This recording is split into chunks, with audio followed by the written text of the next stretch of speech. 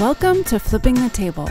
Today, Michael talks with Jim Kleinschmit, CEO of Other Half Processing and the inspiring force behind the USDA-funded Growing Grass Climate Smart Commodities Partnership Project, for which Michael and Roots of Change are a partner. Recorded in early November at the Regenerative Conference in Santa Fe, they discuss how Jim's family and advocacy experiences led him to create a unique and thriving business that ensures full use of all the resources that come with cattle and bison, and how that work led to an amazing 5-year project to bring 1,000 more ranchers into the regenerative world by opening high-value fashion markets in Europe and beyond for hides and more. Enjoy the show. Grasslands are underappreciated in our world. They cover 40% of the Earth's landmass, they exist on every continent except Antarctica, and they are among the most beneficial ecological systems of the planet because the numerous plants that live in grasslands are like mini solar panels. They offer lots of sun-powered energy for an amazing array of above and below ground species. Grasslands provide many other ecosystem services, including water capture and infiltration, carbon sequestration, recreational space, and of course, meat production. Regenerative agriculture, which is a movement we've been focused upon because of its power to transform agriculture globally, depends on healthy grass and well-managed grasslands. Today, I converse with Jim Kleinschmit.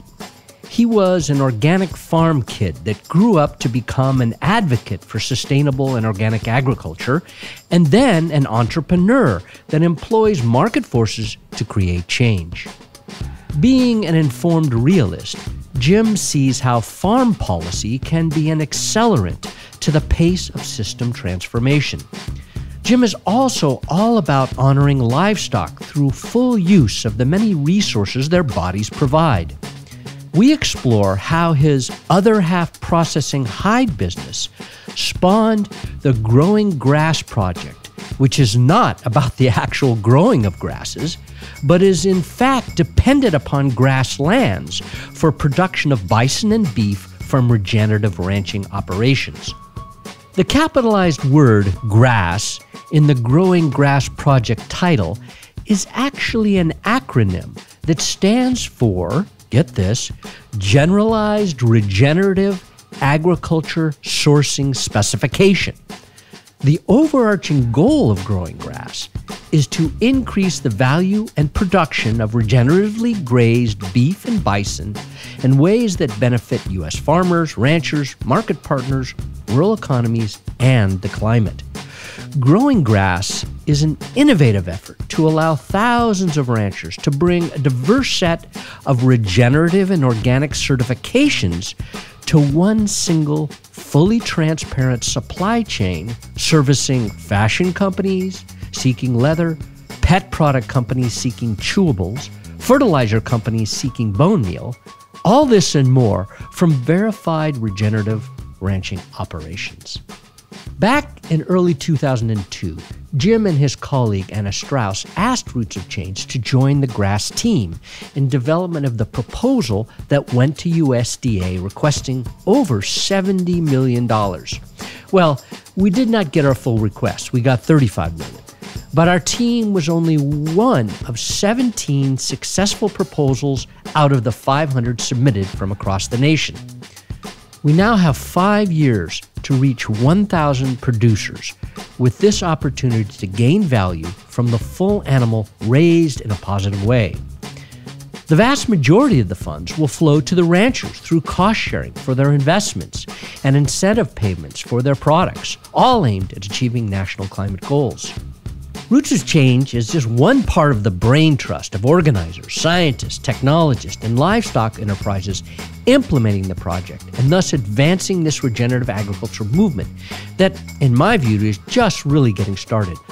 I see this project as a kind of experimental pilot program that could help shape new farm policies if we're successful.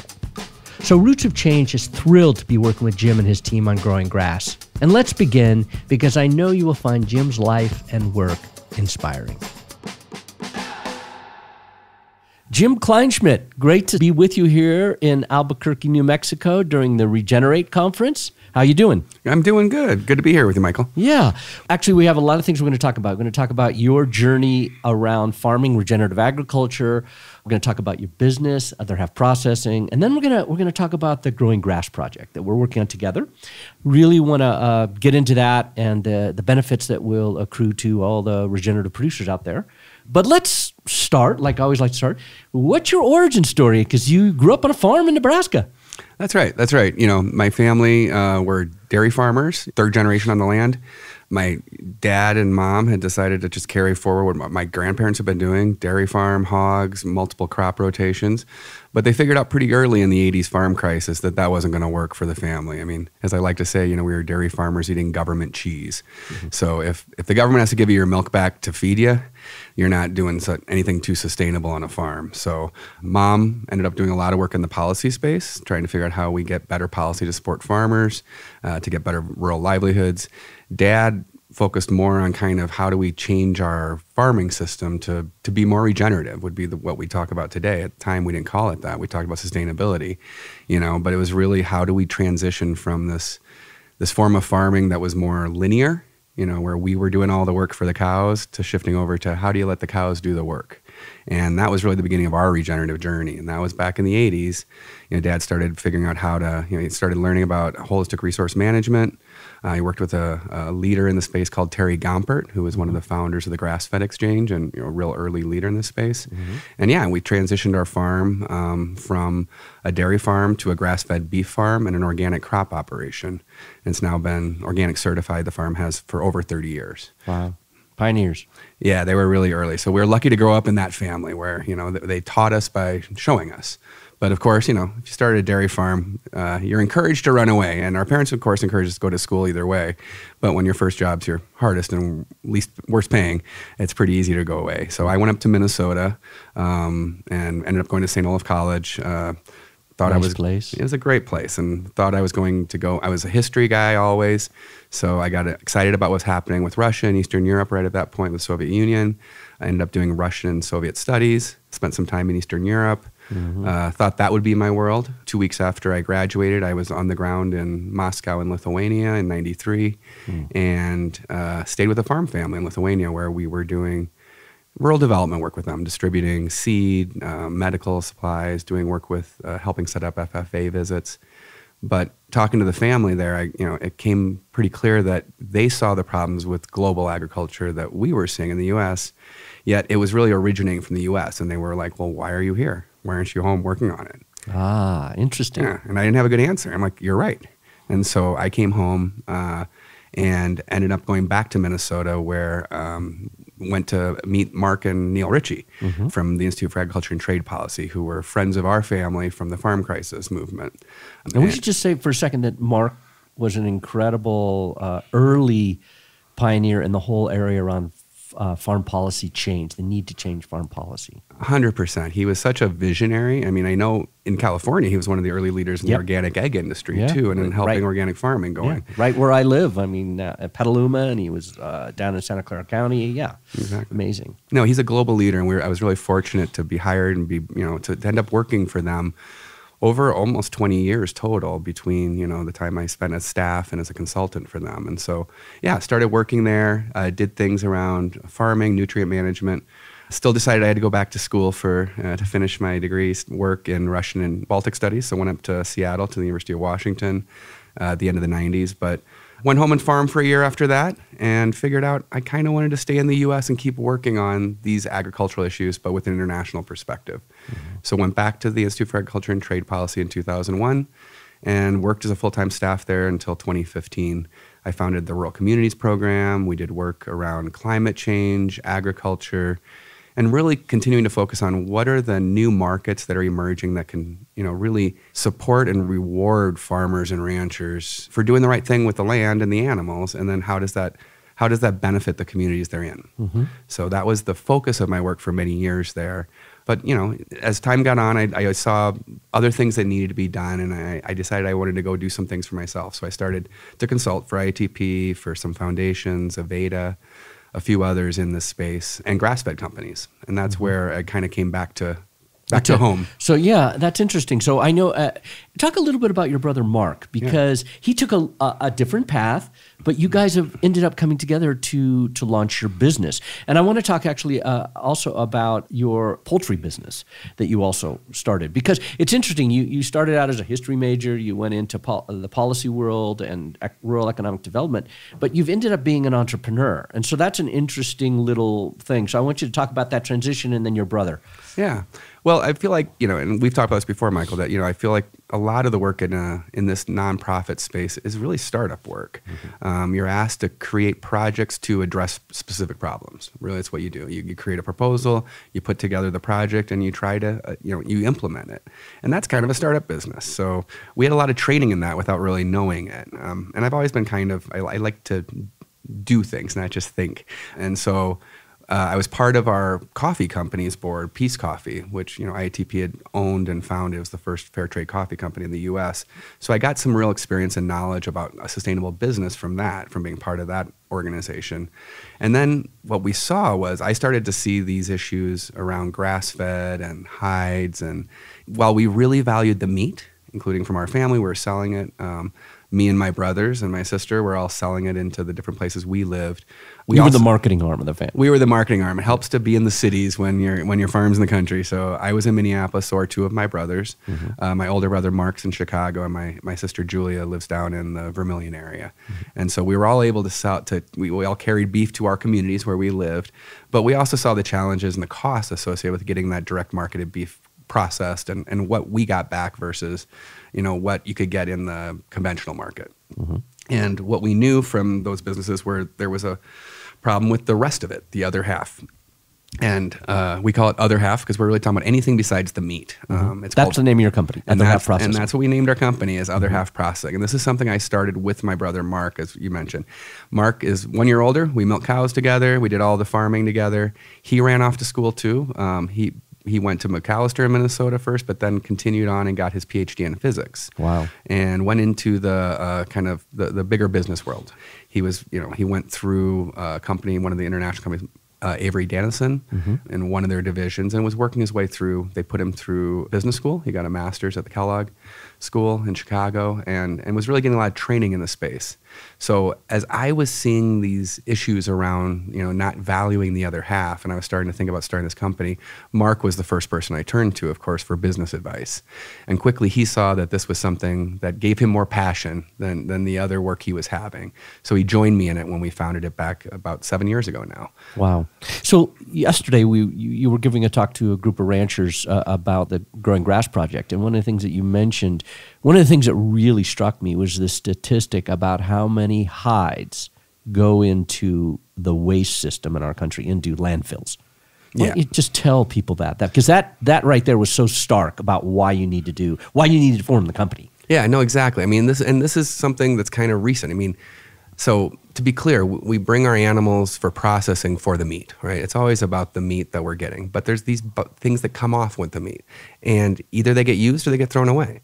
And hides have traditionally, of course, been really valuable because we need them for leather, we use them for collagen and other things. And so the markets used to always be good, and it was a big part of the processor's income. But in the last 10 years, the price has dropped really precipitously for hides to the point where the value was so low that the companies that used to come and pick them up and buy them from these meat processors, some of them stopped doing it, or they started charging a disposal fee per hide for them to pick them up and take them away.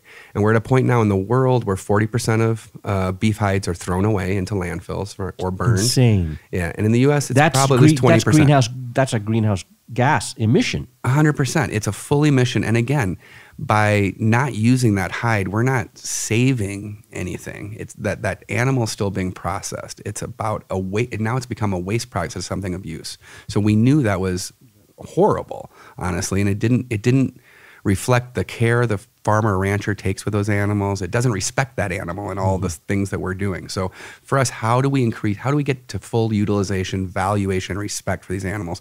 Well, it's by using all the parts and using them in the right way. Yeah, that's interesting. So your poultry business, was that before or after or at the same time? It was kind of at the same time. So I'm fortunate to call Reginaldo Haslett Markin, and one of my older friends. We had started back at IATP 20 plus years ago, and we were a couple of the farm kids in the room. And we stayed in touch always. I was so impressed with his vision in general, and his story and who he is. And so as he started to move forward and think about the regenerative poultry-centered agricultural systems that he was leading, we knew we needed to have a business that really led that work finally. We had nonprofit partners. We had a lot of folks helping grow education, knowledge, testing things, but we needed a company to lead it in the market. Now, but the goal was to show people how poultry can be part of a regenerative system and produce better chicken? 100%. This is, and the idea was we know chicken is one of the most valuable and most accessible, kind of livestock for farmers and ranchers to grow. It's relatively affordable to get. It's a short lifespan relatively. It's good for producers, particularly young producers just starting. Exactly. It's something you can get into relatively easy, but we knew it needs to be part of a system to be regenerative. Chickens in barns, not going outside, or if they go outside into open dirt fields, is not humane. It's not regenerative. And what Rehi knows coming from Guatemala and his study of agronomy is that chickens are jungle birds. Mm-hmm. So they belong in the trees. Mm-hmm. So we created tree range farms where we put the chickens back in the trees. But it's a great name, by the way, tree range farms. Yeah, I came up with that when we were meeting one time, and it was really based on Rehi explaining in Spanish. It was all about forest chickens. And I'm like, I think you mean tree range chickens. And he said, that's what we got to. Well, I just want to say this aside. I live in Santa Rosa, California, and I live kitty corner from a farm supply store. 7.5 years ago, a chicken escaped from there, came to my house, and has been living in my tree ever since 7.5 years. There you go. It is a tree animal. You're totally true. And I watch her. She goes to the tree at night or during the day just to rest, but then she's out wandering around eating. But I really started to understand for the first time what the real life cycle of a chicken is just by watching that. That's fantastic. And that's an old chicken, too. Yes, 7.5 years. Yeah. Unbelievable. No, and that's really the system is how do you mimic natural systems for the animals? Give them the life they're supposed to have. And obviously, we manage it. So our jungle is hazelnuts, elderberries. It's nut crops. It's food crops for us and for the farmers. The chickens pay the bills. You support the chickens. You raise chickens. They make you enough money. They are the start of the energy, as it were. You're feeding them, and then they feed the trees and everything. So we're energy managers, as Rehi likes to say. We're not producers. We don't produce anything. We just manage energy flows on the farm. But the way it's done with the chicken, with tree range, is really to make it work on the chicken level and then make those crops, those perennial crops, really work and continue to be another source of income. So we really start to get multiple sources of good income for these farmers on small plots of land as we reforest farms. Okay, so this is interesting. Talk about the brand, where people could get it if they're interested, how that would happen. Yeah. So Tree Range is really just getting up and running. We're in Minnesota primarily. There are going to be some national outlets showing up pretty soon. Blue Nest Beef is one place that has been a partner from the beginning, and they do shipping. Our goal is to really grow in the Minnesota, Wisconsin, upper Midwest area, but then start to set up in other areas as well. It's a regional brand, though. At this point, it's a regional, and it's seasonal. So we really only raise the chickens when they can be outside. So in Minnesota, that's not very long. Right. And so our goal is to grow this beyond. We do have, we're growing as a company. It's, we have investment opportunities for folks. So if people are interested, it's something that's really of interest. If people want to help grow Tree Range, there's ways to do it. You can go to Tree Range and see ways you can help us hatch the company. Go to treerange.org or treerangefarms.com. Treerangefarms.com. Treerangefarms.com. And people can invest. Okay, cool. Yeah. Or they can just show their way to support it too. Okay, good. Yeah. So that's a fascinating story into itself, and as the company grows, maybe we'll have another conversation about that. So let's go back to Other Half Processing, how it started, how you've built it, where you are, and then we'll start talking about growing grass. While we were working on Tree Range, like I said, I was doing some consulting with some of the grass-fed companies, and I was working with specifically Thousand Hills Cattle Company, based in Minnesota, and then Lawrence Meats, which is in Cannon Falls, and is really one of, if not the leading meat processor in the country. They were the glass abattoir in Michael Pollan's Omnivore's Dilemma, if people have read that. So Mike and Rob Lawrence are wonderful. They do a lot of this custom slaughter, and so we were having a conversation between them, Matt Meyer, the owner and chief rancher and renegade of Thousand Hills, And we were talking about literally this point of this loss of value for these other parts, and specifically hides, where Lawrence Meats had trouble. The cost had, the value had dropped for them like everyone else. And I said, someone has to do something about this. We have to try this. Can we try it with you guys? Because what we had there was we knew which farmers and ranchers were bringing livestock in for Thousand Hills, and we knew when they came into Lawrence. So I show up with my pickup that day when they come in. We have the number of hides. We grab the hides from the meat processing plant, and we drive them to a tannery in Milwaukee. And we start work that way, where we find a place that would actually start to do the preservation for us and the tanning. And then luckily, just as we're starting to test this out on the ground, we met Zach Angelini from Timberland. And Timberland had just started... Timberland Shoes. Timberland Shoe Company, exactly, a part of the VF company. They had just started their journey around regenerative, and we're really excited about trying to figure out if they could make their leather supply a regenerative leather supply. So we were so fortunate to meet Zach that early, and they worked with us, as we say, to rebuild their leather supply from the farm up. Wow. And we went from hauling, in the back of my pickup to start hauling to Milwaukee in a trailer. And pretty soon we started adding other slaughter plants around the country to the point where we were up to over almost 30,000 hides we were collecting in a year, about a year and a half ago. Wow. So I'm going to go back to the company, the evolution of the company, but I want you to tell people about what it takes to create a hide that could be of great value. Because I know yesterday you were talking about the process and the importance of the slaughterhouse's role and then getting it to the tannery. So that was an interesting piece that people, I think, would value understanding. Yeah, no, absolutely. And I think for us, we have to start where the value starts, which is really, we only work with hides from regeneratively raised animals. And talk about what you mean by that. Yeah, so for us, that, coming from a farm and from a background where we, our family's been doing it for a long time, it was something a little intuitive to us. But, for us to explain it simply, it's really, again, back to how do we mimic that natural life of the animal? These are animals that are ruminants, and a ruminant is really born and set up to eat grass and forage, which we cannot eat, which is the beautiful thing of all this, right? And so those animals should be eating grass. They shouldn't be being fed grain. So the starting point for us is that we need cows, cattle, or bison to be 100% grass-fed throughout their life. And that means, again, forages, hay, things like that, but not being finished in a confined feedlot with grain to make them fatten up quickly.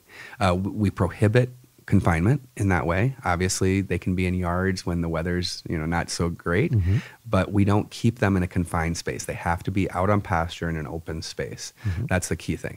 But then beyond that, just being grass-fed isn't really enough. There's ways to do grass-fed that aren't regenerative. And so for us, it's how do you graze those animals? Because that's really the core of regenerative. Regenerative is really, at the end of the day, about the soil and the organisms that live there. And how do you grow them? Because those grow everything else for all of us.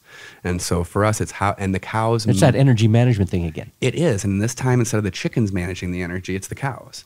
And the cows are amazing at managing energy tied to photosynthesis of grass and in a way that when they graze the grass and it grows and the roots grow down, they're able to support carbon dioxide being taken out of the atmosphere, transferred through those grasses into the soil. We call it carbon sequestration, but it's a way to literally fight climate change through cows.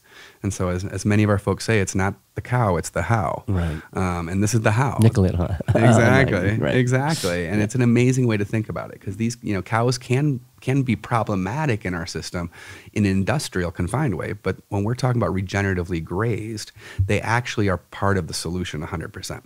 So those are the key things: 100% grass-fed, regenerative grazing that maintains or increases soil carbon and organic matter, and then biodiversity protection, animal welfare. Those key things are our main criteria for the livestock and for the farmer rancher who raise them. We do have criteria for the buyers. We think it's worth, both sides should be throwing in on this deal. It shouldn't always just be obligations on our farmers and ranchers. And so buyers have to be willing to pay more than a commodity price. These folks are doing a lot of work to show how they're raising these animals in a verified regenerative way. They should get more than a commodity price for that work and for that effort.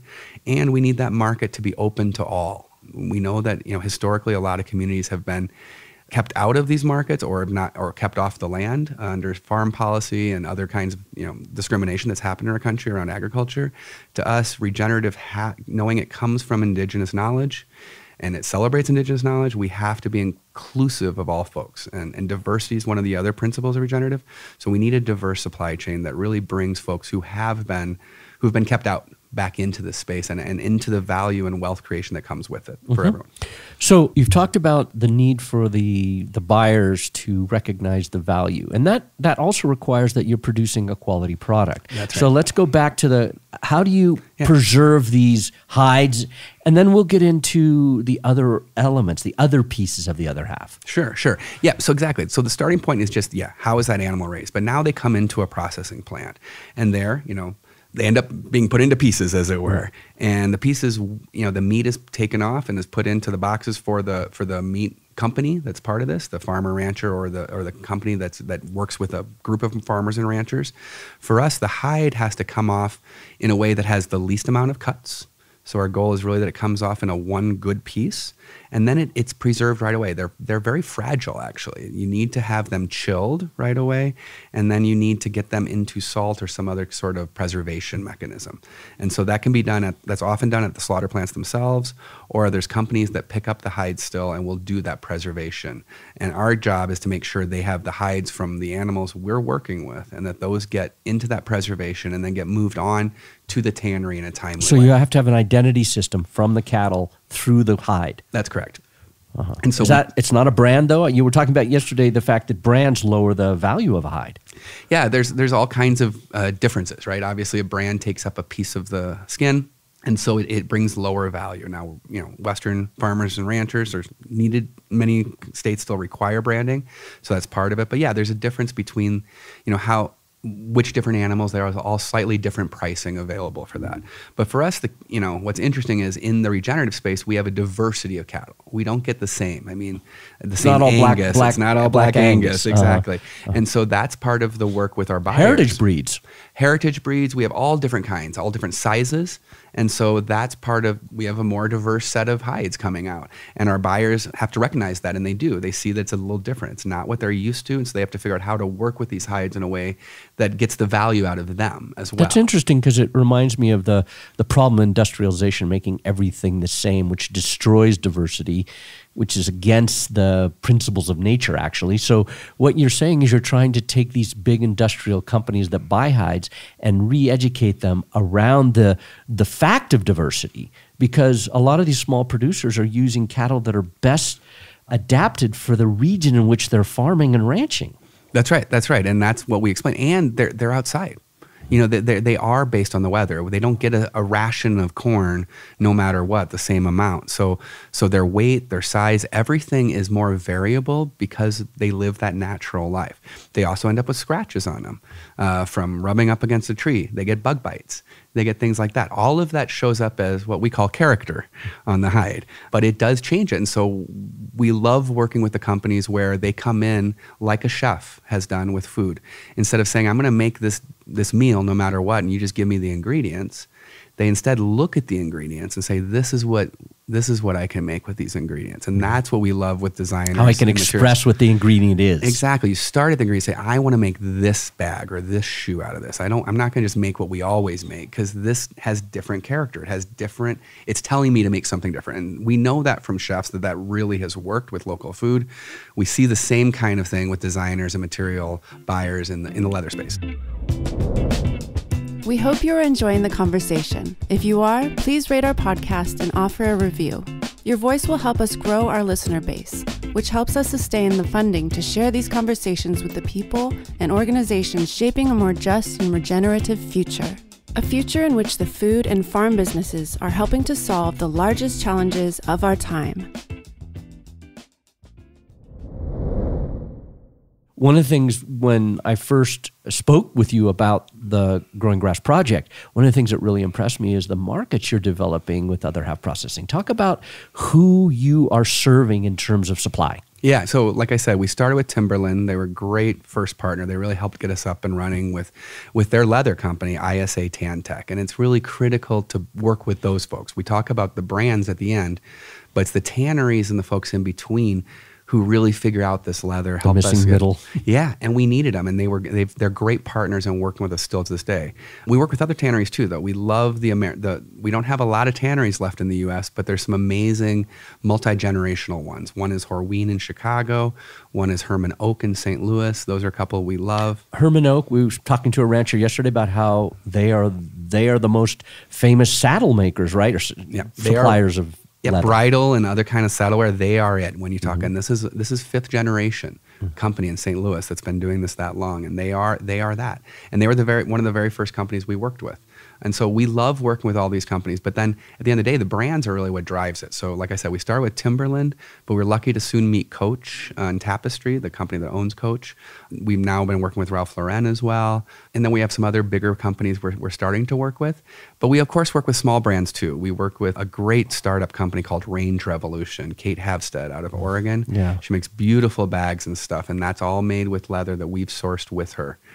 So that's beautiful. Yeah. So you're creating a business in Oregon, right? So she's building another ecosystem of business and jobs and wealth creation. No, exactly. And she's a rancher herself, so she understands the full story. And this is our goal, is that we can provide this leather with a story, this regenerative story, but also these farmer stories to whoever needs it. And we obviously, the big businesses are great partners, but we love the small startups Artisans. who are really focused on this, the ones who are starting from a regenerative mindset rather than bringing it into their supply chain. So yeah, our goal is to be able to supply all these kinds of businesses as partners. Mm-hmm. So the demand is big. Let's talk about now, let's transition into this, the reason why you started thinking about a growing grass project and took advantage of the USDA's invitation to apply for large grants for supply chain development. Let's talk about that. Yeah. So, Mark and I were growing this business, right, already. And we knew from Timberland and others that they loved the story, but at the end of the day, one of the key things they needed to understand was the climate value, right? How much, what we talked about earlier, when we talk about how much are those cows really helping fight climate change? How much are they helping through the grass management, get carbon dioxide out of the atmosphere into the soil? Because there's a lot of studies out there that start to say that if we do this right, if we're managing those cows right, we end up, their actual life is carbon negative, right? Mm-hmm. They sequester more carbon the way they graze than is emitted through their life, which is amazing, right, for all of us.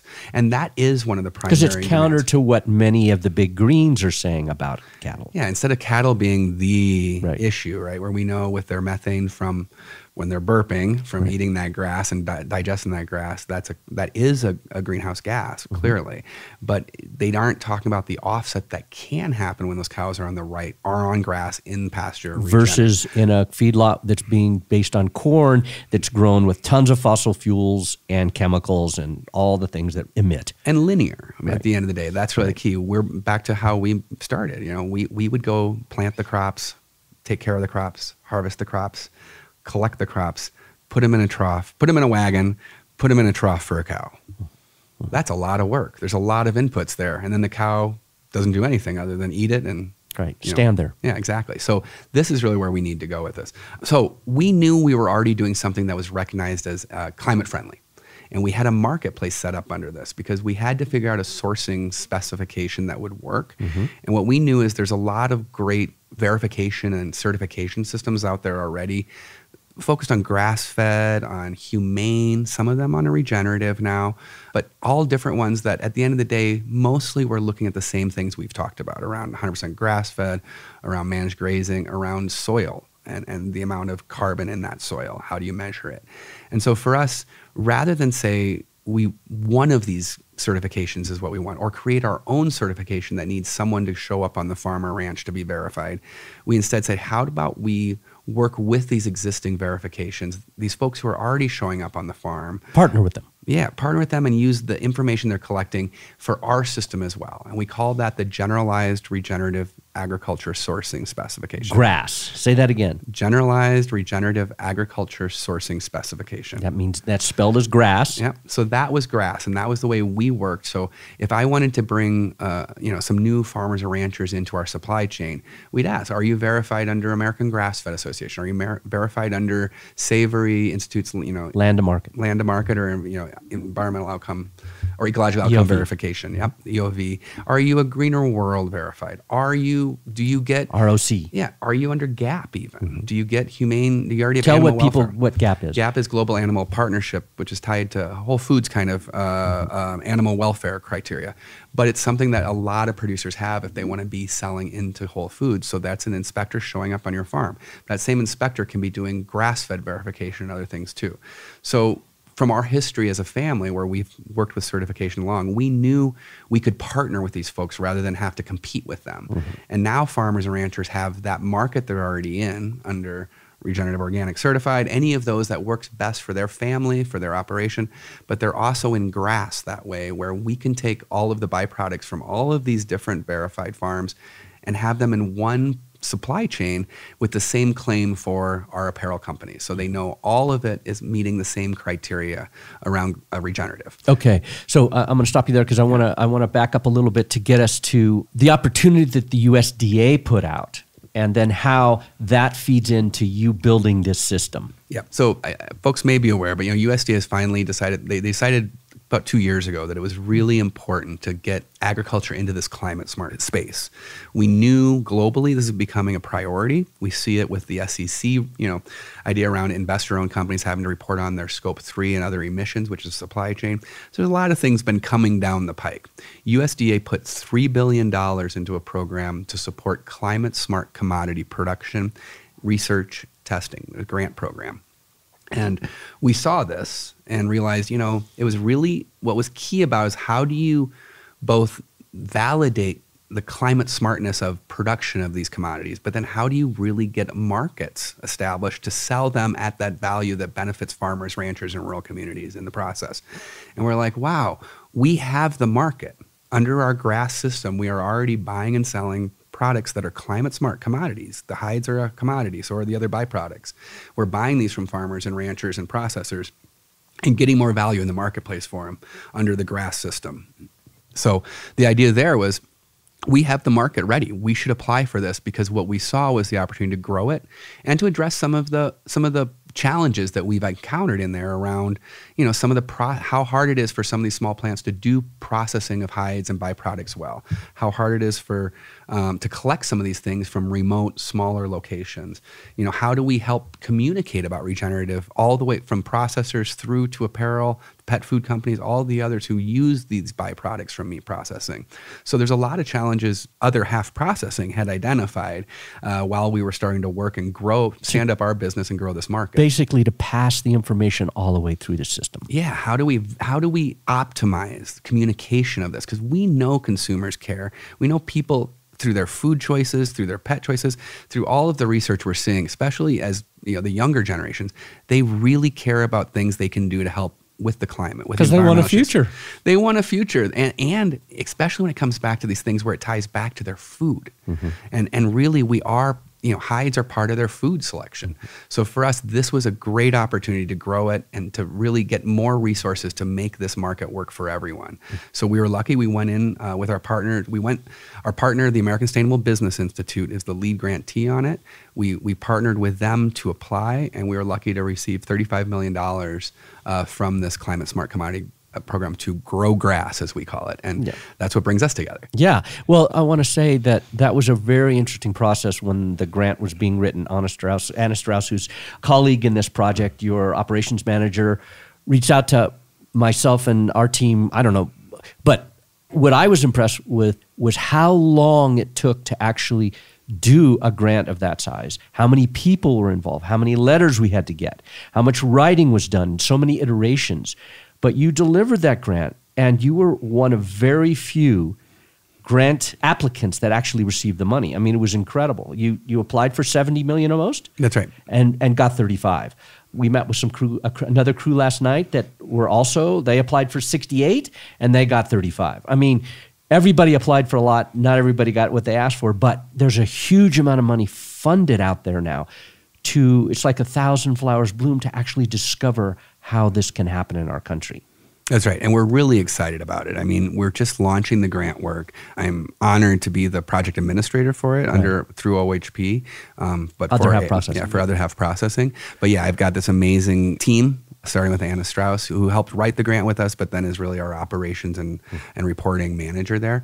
And the goal here is, like we said, how do we make this work for everyone with the strongest focus on farmers, ranchers, and livestock raising communities? So tell people how much of that $35 million is going to flow to the ranchers. Exactly. So out of $35 million, $18 million is going right back to the producer communities. And that was really intentional because what we know is supply is going to be our largest constraint. So how do we get more animals, more acres, more people involved in regenerative grazing in a way that is verified and that we can get them more value in the market? And so the goal here is, bringing folks in, paying them to be part of the research, because farmers and ranchers are often researched, as I say, by people who are paid to research, but they don't often get the pay. So we're going to start by honoring their time and their involvement. Pay the ranchers for participating in research. Exactly. Wow, rare and great. Exactly. And the goal is really a diverse set. I mean, one of our priorities is working with underserved communities. Beef and bison are our focus areas. So we're proud to be working with a number of Native American community partners in this. And our goal really, and our intent is over 25% or more of the funding goes to farmers and ranchers and folks from those communities that have historically been underserved in our American agricultural system. Black, Latino, and Native American. Yeah, primarily, exactly. I mean, it's also veteran, women, beginning, right. Our other ones, but this is really the priority. How do we go back to that inclusivity? How do we help folks be part of this new system and make sure they have the resources, the education, the relationships needed for that? And most of those are found in their own communities, but how do we grow that resource base for them in partnership is really the goal. And so, yeah, half of it's for that, but part of it is market access. That's where a lot of the money we see. One of the biggest obstacles, especially when you're beginning or smaller producer, is these verifications, these on-farm verifications cost money.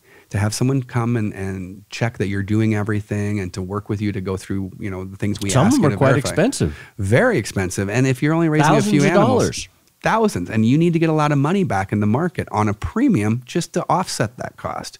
So we think climate smart grazing, regenerative grazing, is good for the U.S. It's definitely good for our environment. We also think it's good for the economy.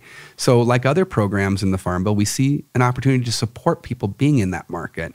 So we're going to cost share. We're going to provide some funding to each of these producers to reduce the cost of that audit, that inspection on farm, so it becomes more affordable to be in a verified market. This piece of the project I really love, because one of the Reach to Change's goals always has been to shift the subsidies of the U.S. government to the kinds of subsidies that create the environment and the economy and the rural regeneration that we want to see, rather than just paying the conventional system to keep doing what it's doing. And this is a good example of that. Yep. And this is a working program, right? To be clear, this isn't just paying folks we love good conservation programs and other things that help producers do the right thing with the land in a way that which are the smallest piece of the Farm Bill. Exactly. But in this case, this is working, right? We're giving them market access that gets them value in the market, because our goal is that the market does carry these kind of practices as much as possible.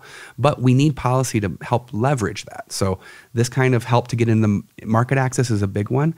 We also see the potential to help with subsidies. We have a subsidy system in our agricultural system that really de-risks production for farmers across the board. To make sure there's a food supply that's affordable. That's really what that's about, right? That's the idea. That's the idea. Yeah, exactly. And for us, we see, if we know the market should be returning more money for farmers and ranchers who raise these animals under a regenerative manner, then can we guarantee them some return for that, whether it's from the market or from the government? Right. And let me just stop you there, because I recently did a podcast with Will Harris, and he talks a lot about this, the fact that when he was ranching, producing animals conventionally, he knew he was going to make money every year because he was able to externalize tons of costs that were taking the wealth out of his community, destroying the environment underneath him, harming his cattle.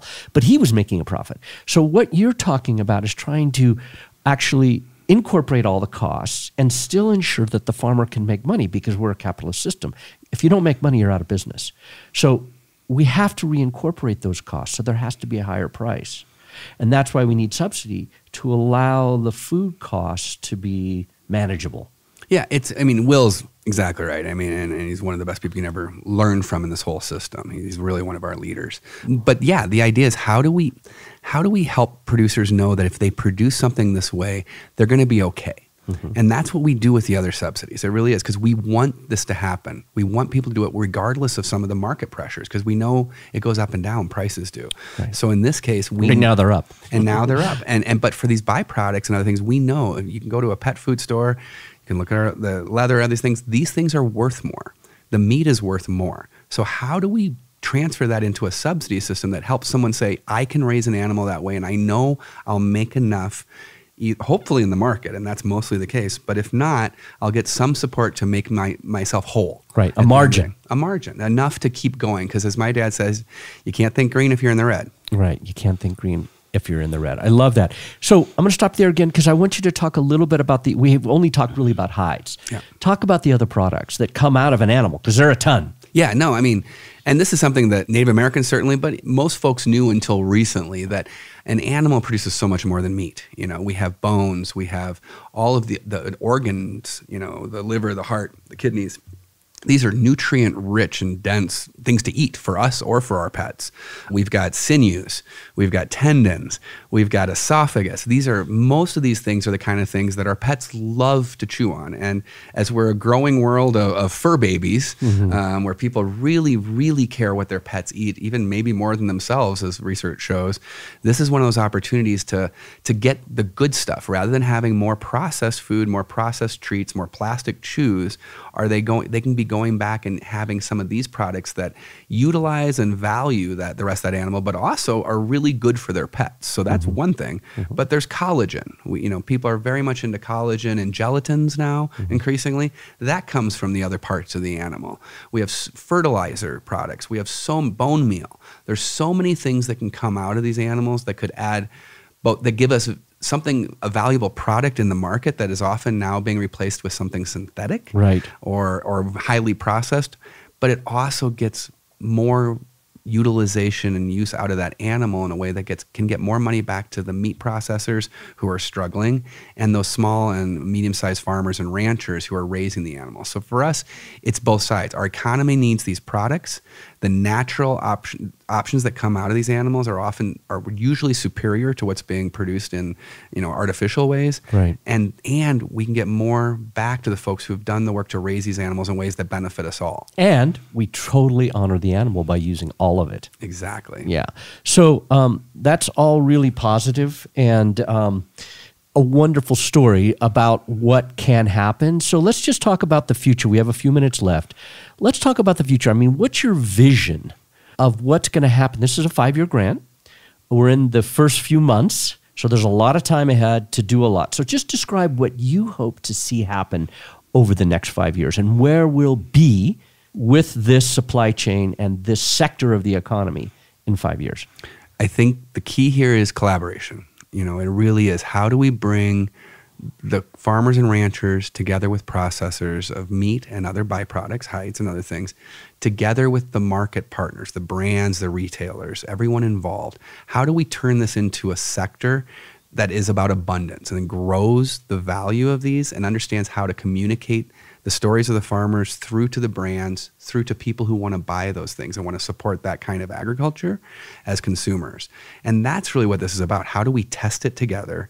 So this grant's going to be so much fun because we have great partnerships among businesses, among academics and researchers, among nonprofits. Yeah. There are 14 partners. Is that right? Do we have 14 partners in this project? Can't remember. It's core organizational, but then you bring all the meat companies and processors and all the ranchers and brands and ranches, and we're into the hundreds, literally. And so the goal is that this collaborative work that really shares information up and down and through the value web, because it's not a chain, right? Right. It's a network. Yeah. It's a network of groups. Ecosystem. That we work together to identify how we optimize the value, how we optimize the use, how we optimize the climate smart aspect of these regenerative animals. And again, climate smart's only one component, right? Regenerative includes animal welfare, it includes water, it includes human health and community. These are all pieces of what we're growing here. And at the end, what we want to see is not just as a market that reflects and rewards this in a real clear way and knows how to talk about and communicate these values to humans all over the world, but also that we get policy support that matches this. Because once we see the value of this for the land, for farmers and ranchers, rural economies, all the way through, I want to make sure we have the right supports in place to keep it going. And I think that's a big part of our grant is how making the case for policy changes. Yeah, in the right places. And again, policy changes that support this market space, support these producers doing what they want to do the way they do it well, which is raise these animals respectfully and regeneratively. So we're at the Regenerate Conference, which is the Quivira Coalition, American Grass-Fed Association, and Holistic Management Organization that grew out of the Savory Work. Those three are the sponsors of this conference that we're attending. Yesterday morning, Jeannie Carver, who is a sheep and cattle and grain rancher in Oregon, Eastern Oregon, whom you introduced me to, gave a talk that was incredible about what's happened on her property. And one of the things she talked about was the need, what you just said about the story, the fact that when she started getting into this business where she was selling hides for sheep, the companies that were buying had never met a farmer or rancher that were producing those hides.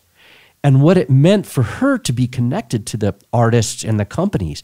And you're doing that here as well. And this is what Wendell Berry talks about, the fact that the modern industrial system broke down all the relationships. And what this is about is rebuilding relationship. And our country is suffering from this polarization which reflects the breaking of relationships.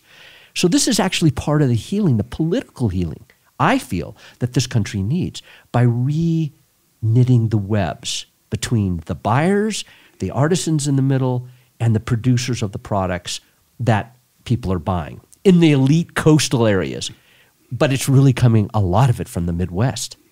And we're broken right now between the Midwest and the coasts.